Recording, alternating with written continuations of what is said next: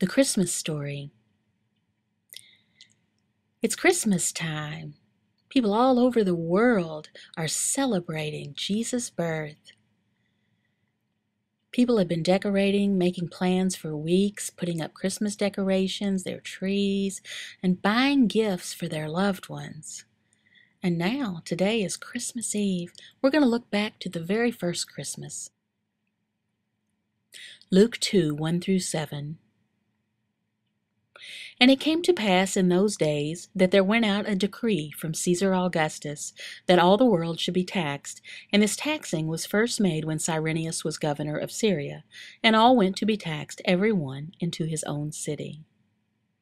And Joseph also went up from Galilee, out of the city of Nazareth, into Judea, unto the city of David, which is called Bethlehem, because he was of the house and lineage of David, to be taxed with Mary his espoused wife, being great with child. And so it was that, while they were there, the days were accomplished that she should be delivered. And she brought forth her firstborn son, and wrapped him in swaddling clothes, and laid him in a manger, because there was no room for them in the inn. Now, who is Caesar Augustus? Who exactly is this man? Well, he is a very powerful man from the Roman Empire. And at that time, during Bible times, Caesar Augustus, this is a picture of him. Caesar Augustus, wow, he was also a very greedy man. He wanted to count all of the people that was under his control. So what he wanted to do is have all the people to take part in a census. He required that all people go into their hometown, the place where they grew up at, and they would go there and they would register. And this is a census like we have today. They would put down, their family members, the names, the ages, if they had animals on their house, on their land, businesses, all of that kind of thing. So the people all gathered into each of their cities all around the empire. Now, Joseph and Mary, they had to leave their home in Nazareth. And they had to go and they had to travel to Bethlehem. The reason is because that's where that Joseph had grown up.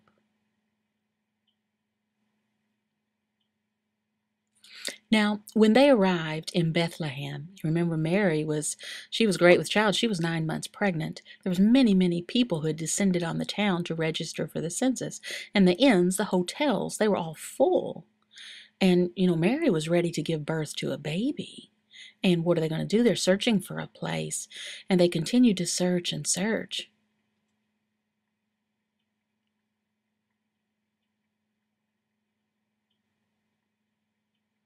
Well, finally, they found a place, and it was like on a farm, and this was the place where she was going to have her baby.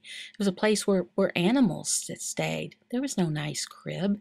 This was the place that the newborn king himself, the savior of the world, was going to sleep. Where was it? Well, it was in a manger.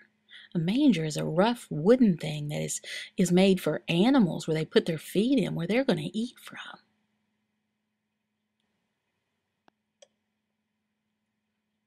Now that night in Bethlehem, there were no gifts. There was no Christmas tree, no big celebrations with beautiful Christmas decor. But this was the first Christmas. This was the best Christmas. And this was the most glorious Christmas. And the reason is because on this first Christmas, Jesus Christ came to earth, the newborn King. He was born of humble means.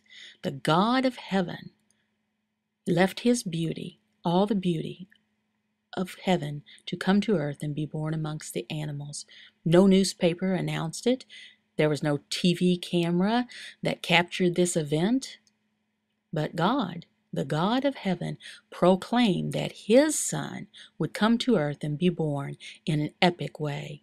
And who was this announcement made to? The angels announced this, and they announced it to shepherds. And there were in the same country shepherds abiding in the field, keeping watch over their flock by night.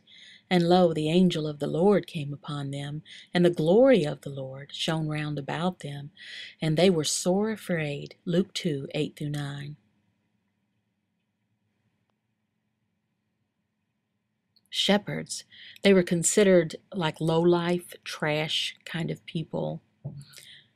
A long time ago, if there had been police that had computers, they would have looked up the records of these people and they would have found they'd been arrested. They were thieves. They were liars.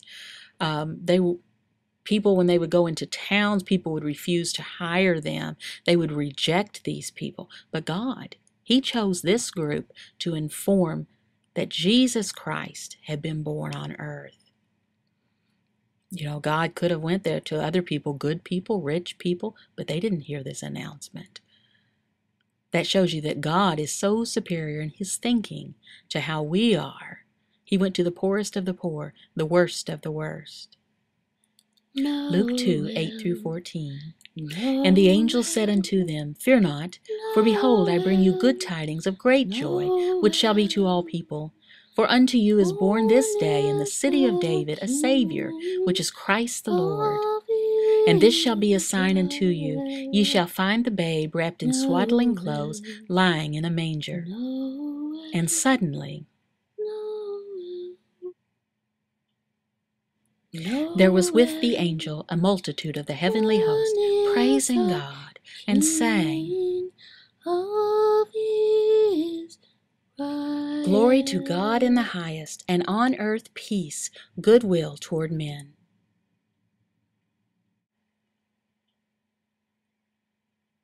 The baby had another name, Emmanuel, and that means God with us. Behold, a virgin shall be with child, and shall bring forth a son, and they shall call his name Emmanuel, which being interpreted is God with us. As you celebrate today and tomorrow, and you're exchanging gifts with one another, enjoy yourself. We Christians, we can celebrate the birth of Christ with great joy. Why? Because He gave us the greatest gift ever. What? Himself. 2,000 years ago, He came to earth. He became flesh and entered the world quietly, with no fanfare to Himself. He is our God, our King. He is our Savior. He came humbly to earth. Maybe you're feeling that you are an awful sinner. Maybe you're feeling like trash. Now, God, He is so superior. Would He refuse to come down to you? No. Jesus has proven that God's love is so great. He was willing to humble Himself for us. And He was willing to be treated like a criminal, punished on a cross.